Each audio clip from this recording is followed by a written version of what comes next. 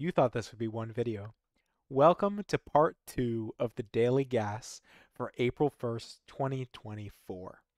So, as part of April Fool's Today, the Gas team has been posting a plethora of puzzles to work through. We worked through the first 5, and now we have, I think, 5 more to finish us off. So, the first 3 puzzles here are a set of Guess Who. So, what is Guess Who? It is a set of puzzles where we need to guess who set each one. Get it? Anyways, so this is the first of 3 puzzles, Guess Who number 1, by Who Knows Who. Normal 6x6 Sudoku rules apply. Purple lines contain a non-repeating set of consecutive digits in any order.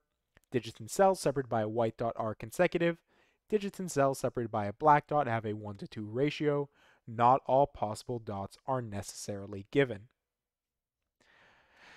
Alright, so 6x6 Sudoku rules, we will explain that. Any row, column, or 2x3 thickly outlined box of the Sudoku will contain the digits 1 to 6 once each. These purple lines are our Renban lines. So along the Renban lines, you must contain a non-repeating set of consecutive digits. So what does consecutive mean? Consecutive means they follow one after the other, like on a number line. So for example, in this case of a four-length Renban, you would have the digits maybe 1, 2, 3, 4. However, it doesn't matter the order. There is no start or finish or anything like that. It could be 2, 1, 3, 4. It could just be 1, 2, 3, 4. It doesn't really matter as long as the digits are there and they are not repeating. Then we have that our digits in cells separated by a white dot are consecutive. So, consecutive, what we just went over, so these two digits here are consecutive to one another. That means they are next to each other on the number line. Same thing here. And then these two digits are in a 1 to 2 ratio. That means one digit is twice the value of the other digit. And you're going to see me doing some live editing here because I've noticed that the scene is just a tiny bit off. There we go. That looks a little bit better. Anyways, those are the rules. Let's just jump right into it. All right. So, where do we even want to start with this? Um, this is definitely going to be 2 with a 1 4 pair. This can't be 1 2, so it must be 4 1. 4 is next to either 3 or 5. Not sure which one. 3, 5, 6. 4, 5, 6. 5, 6 are the only things that are consecutive, so this must be 6, 5, 4. 4, 2. This is going to be 1, 3. This will be 4 and 3 then. 4, 3 with a 3 in the corner. This must be 3, 6, which means this is 1, 1, 2, 2, 4, just like over here. 4 requires 3 or 5. But 5 can never go in a black dot, so 3, 6. 6, 5 works out perfectly. Then we're missing 1, 2, 2, 4. Not sure which. What are we missing across here? 4, 5. All right, 4, 5. And then 4. This can't be 4. It can't be 3, 6. It must be 1, 2. 1, 2 gives us 3 here, 1 here. We do have some. So, okay, here's the thing. So, in any 6x6 Sudoku, the boxes will always have roping, but they won't necessarily have column ping. So, we do have column ping here, which is just roping, by the way. I know that this is 2 because we can't have a repeat along the line, so this can't be double 1. This is 5, 6. And I guess, yeah, okay. 5, 6, I was going to pencil mark the other one, but we know the order 5, 6. Then this must be, this can't be 4 or 2, it can't be 3, 6, so this must be 1, 2, like this. We once again have our column ping here. 1, 2, then that means 4, 3, 6, 5, so this is 4, 3, this is 3, this is 4, 3, 2, 2, 3, 4, 5 is possible still. 3, 4, 5, 6. Sorry, of course. 5, 6 gives us 4. 4, 5. 5, 5, 6 gives us 3. Of course, sorry, with our roping here, or our column ping. Then this is 5, this is 6, this is 5, this is 6. And we are done in 2 minutes and 32 seconds with the first Guess Who puzzle. Now let's jump to the second one. Here we have the second Guess Who puzzle. Normal 6x6 Sudoku rules apply. Digits along the thermometer must increase, starting from the round bulb. Digits along the arrow sum to the value in the attached circle. The plain gray line is a crop key line. Adjacent digits along the line are never consecutive and are never in a 1 to 2 ratio. All right. So, thermometer, standard thermo rules. As we move from the bulb to the tip, the digits must increase. So, this digit must be greater than this digit. This digit must be greater than this digit, so on and so forth up the thermometer. Then, standard error rules. These 3 digits here will sum to the digit in the bulb. And then finally, we have this plain gray line. So this is something I don't actually remember ever seeing in a gas puzzle. So this is a crop key line. So just as before we had our crop key dots, consecutive, right? White dot is consecutive, black dot is 1 to 2. We are actually not allowed to have that here. So we couldn't have 1, 2. This wouldn't be allowed. 2, 3. We couldn't have 3, 6. These would break the crop key line here. So that's it. Those are the rules. Let's just jump right into it. All right, so pretty quickly, we get a 1, 2, 3 triple here with a 6, and that's just pretty standard, right? The minimum sum of 3 digits, at least in the set of 1 to 9, or I guess in this case 1 to 6, is 6, which works out perfectly. Then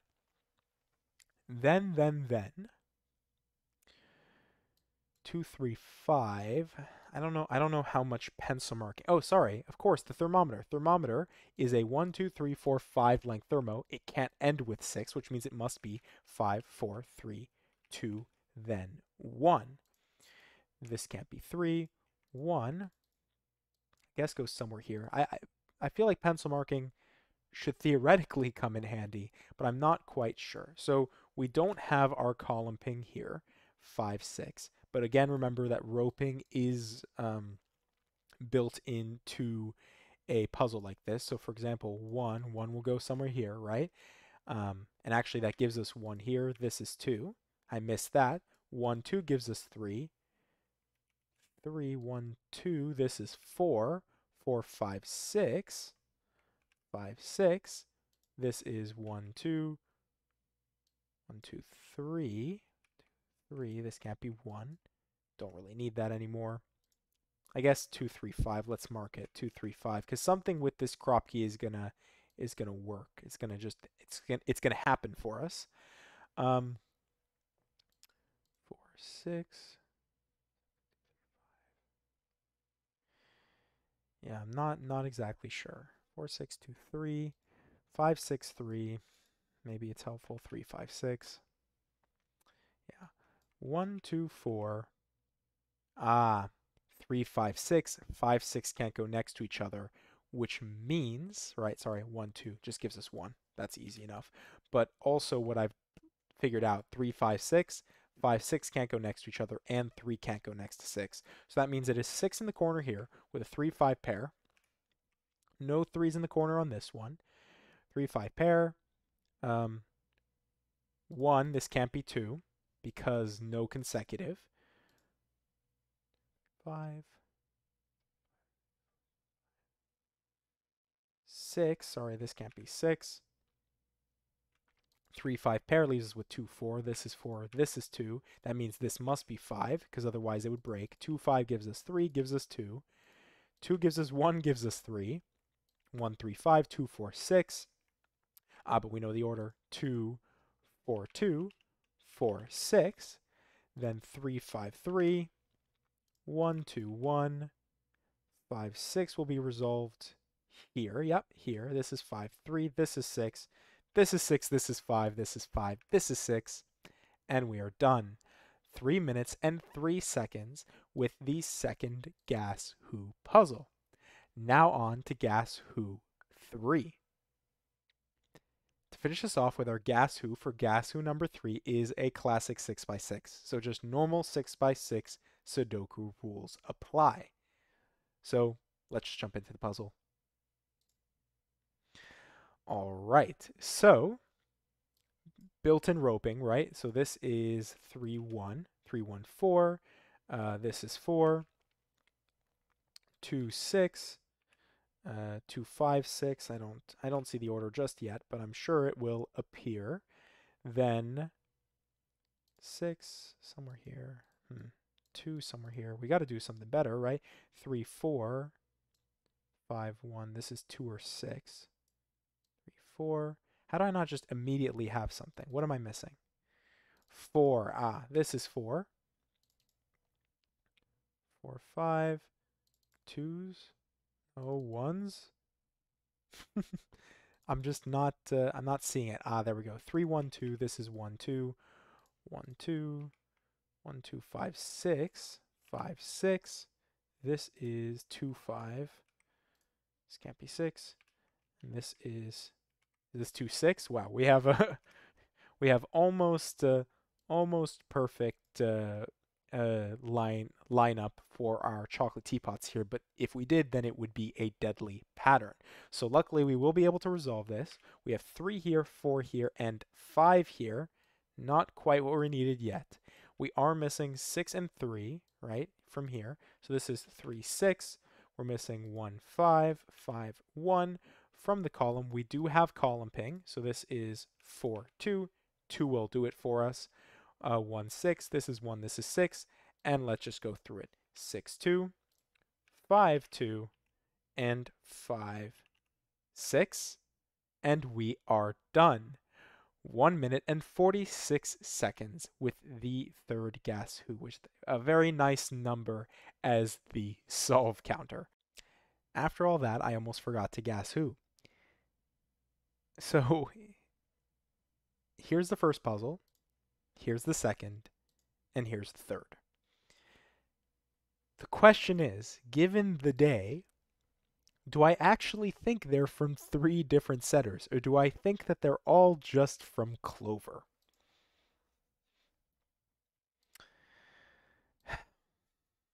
All right, maybe this isn't playing along with what we're supposed to be doing here, but I think, I will go with Clover for the first one, Clover for the second one, and Clover for the third one. I guess let me know what you think down below. Anyways, now let's move on to the next puzzle. For our next puzzle from Bill, we have something called Legendary Tippers. Fill each box with the digits 1 to 9, such that no digit is a chess rook's move apart. This is actually the second time we've seen an anti-rook constraint on a Sudoku. The first time was in a super secret daily puzzle that I posted. I'll link it right there, and you should check it out because that puzzle is quite amazing. It was set by a regular on the channel, so please go and give it a try. Anyways, let me explain what a rook constraint is. So for this Sudoku, we need to fill each box such that the digits 1 to 9 exist in the box, but they need to follow the chess rook's move. So how does a rook move in chess? Well, rooks move along the ranks and files of the chessboard.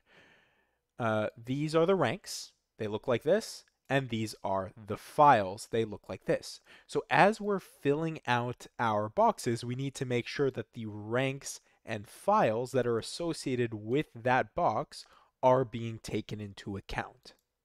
So those are the rules. Let's just jump right into it. All right. So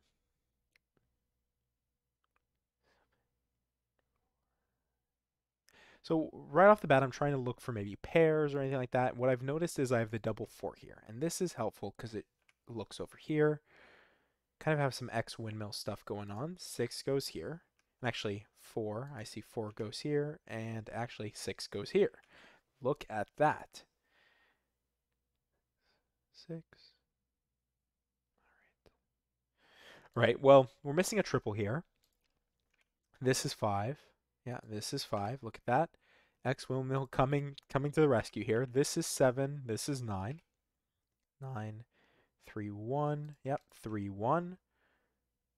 1. Ah, 1 goes here. Look at that now. So now we have some like double digits we can work with. 5. Hmm. All right. 5, 8, 4. Yeah, nothing else there. Nines. Oh, interesting.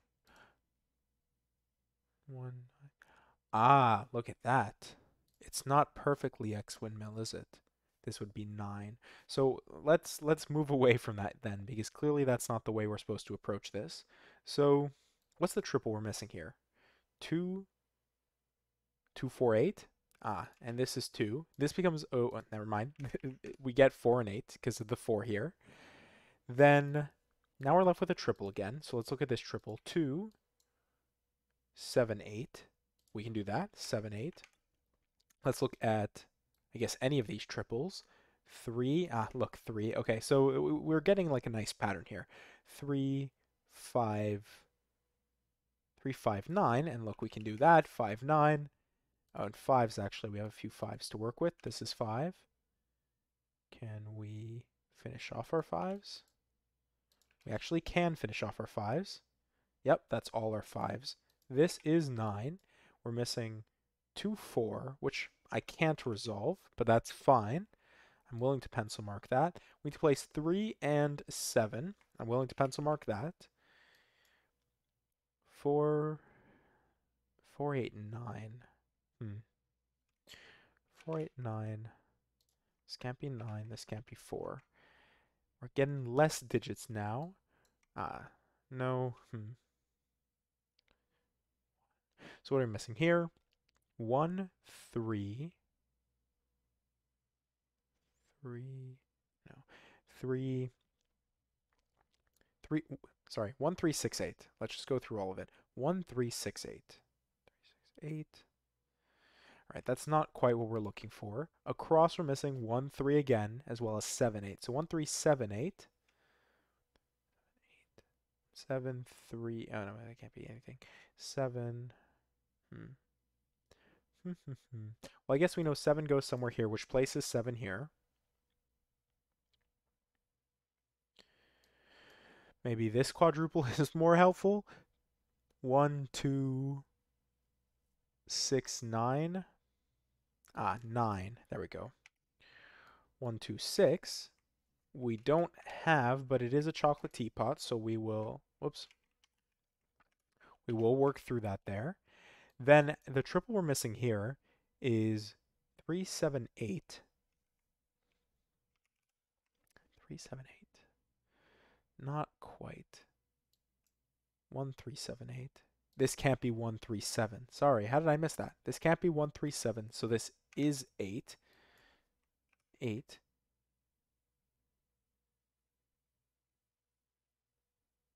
Sorry, did I have the right thing? Yeah, I do. Okay. This is 1, 3, 7. This can't be 7, so this is 1, 3. Here we're missing 1, 2, 3, and 6. 1, 3. Yes, this is 2, 6. Where does 8 go in this row? 8 goes here now. So 1, 3, 2, 6. This is 1, 2. And then this can't be 2, so this is 1, 3, 6. Excuse me. And this was 1, 3, 6, and 8.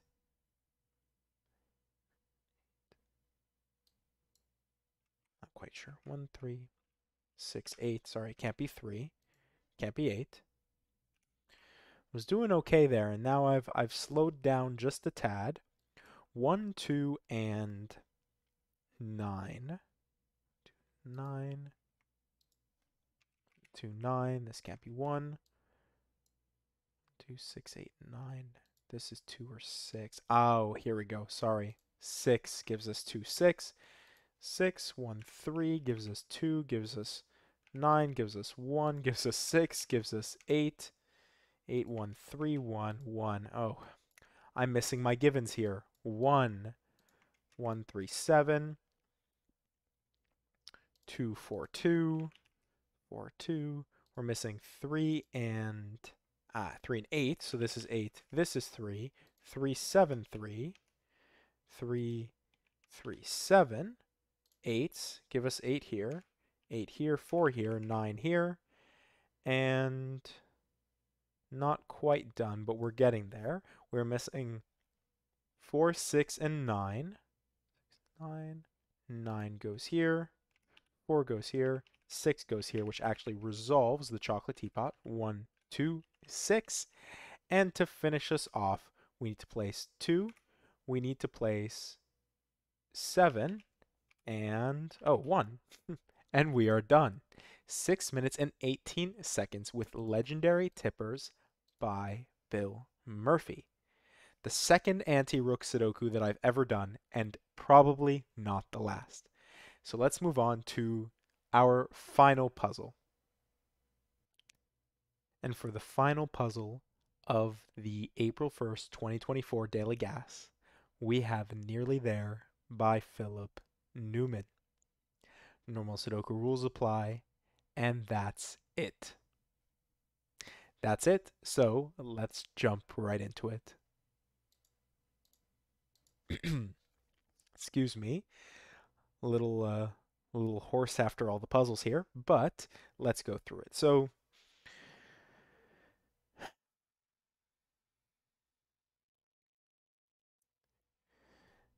this is an interesting cell. This sees 1, 2, 3, 4, 5, 6, 8. So this is 7, 9. Because like if we look across here, there's not a lot of information, but this sees 5, at least 5 unique digits, if not 1, 2, 3, 4, 5, 6, 7, 8. So if none of these digits repeat here actually, then theoretically 4, 6, all right, 2, 2, 3. All right, so this is going to be something. 1. Oh, it's just 9. This is 9, so that is something. 9. Then I guess I should probably pencil mark the rest. What are we missing here? Oh, okay. Well, it was 2 and 9, but this is 2 now. And then this is 1, 6. 1, 6. We definitely don't have roping here. Too bad. 4, 4, 5, 9. Not quite enough for something good there. 9. See, but now this seems kind of silly to even pencil mark this. I guess I'll do it anyways. 1, 3, 4. This can't be 1. This can't be 3.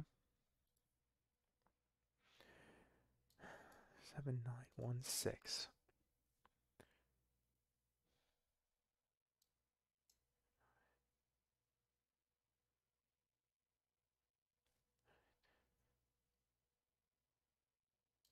Maybe the quintuple here. 2, 3, 4, 5, 9. 1, 2, 3, 4, 5, 9. Yeah, that's enough. 1, 4, 5 though. 5. 5.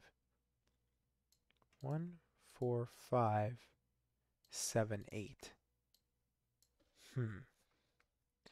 7, 8.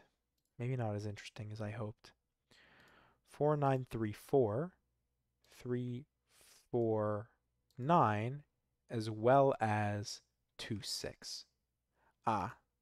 2 needs to go here. This is 2. 6 gives us 6.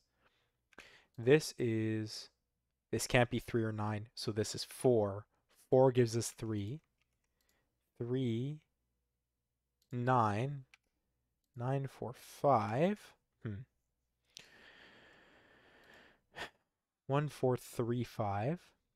So 3 here, 5 here. Oh, no, sorry, we already have 3, 5. 1, 3, 4, 5, 9. That's what it is. So this is still 3, but sorry, not 5. This is 9. Oh, 4. This can't be 4. So this is 1, 5, which is actually a chocolate teapot. 1, 5. I'm blanking. 1, 5. Oh, sorry, it is just 1, 5, 7, 8. It's just that simple. 1, 5, 7 gives us 8. 8 gives us 1, 5, 7, which we actually can't resolve. 1, 5, 7. But this is just a pair here. 4 and 6. This is 4. This is 6. 6 gives us 1. Look at that. Oh, never mind. I was gonna say that gives us 1 here or here, but I just placed 1 to get that. 5, 7, 9, and 4. But where does 4 go? So this must be 4. This must be 5.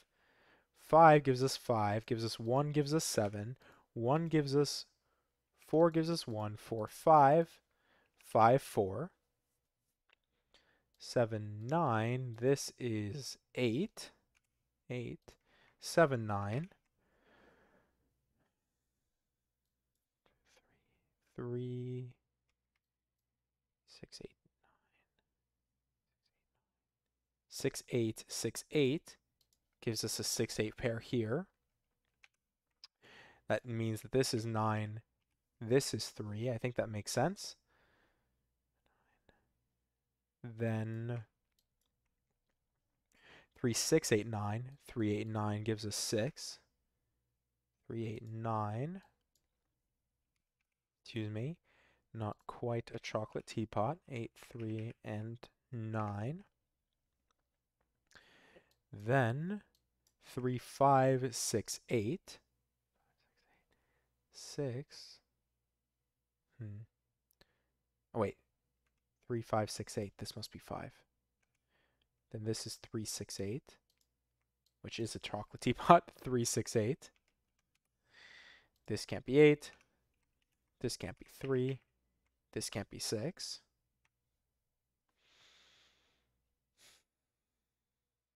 Oh, but we get a 3, 8 pair again. So 3, 8 pairs. So let's look across here. 1, 2, 4, 7.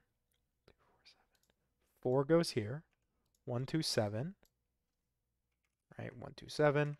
And then here with the 3, 8 pair, it's once again 1, 2, 1, 2, 7, 9.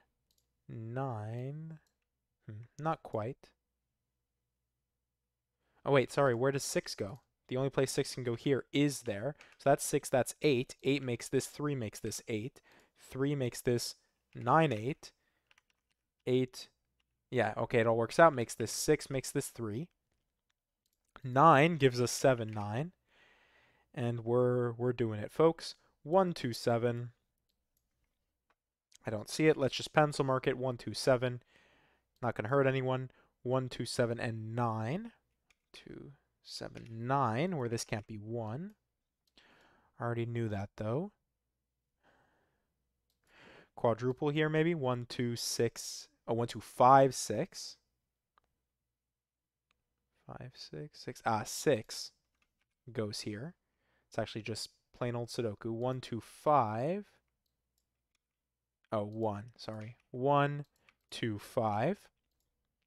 Then 3, 2, 7, 8. Here we go. 8, 7. No, not 7, 8. Whoa. 5, 7. This is 7. This is 5. 7 gives us 7 here. 7 gives us 7 here. 1, 2, 3, 4. 4, 5, 6, 7. Again, 7, 8, 9. 9, and then 7, 8. 8 gives us 7 here, 8 here. 7 gives us 7 here.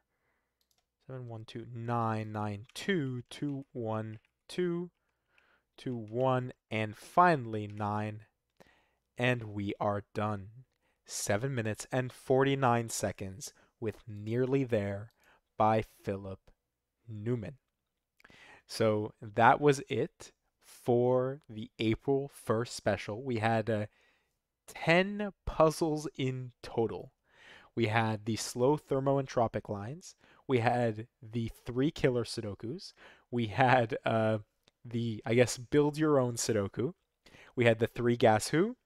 we had the Legendary Tippers puzzle with the anti-rook constraints, and then we finish us off with a classic Sudoku. So with all of that, I hope you enjoyed, and thank you for watching.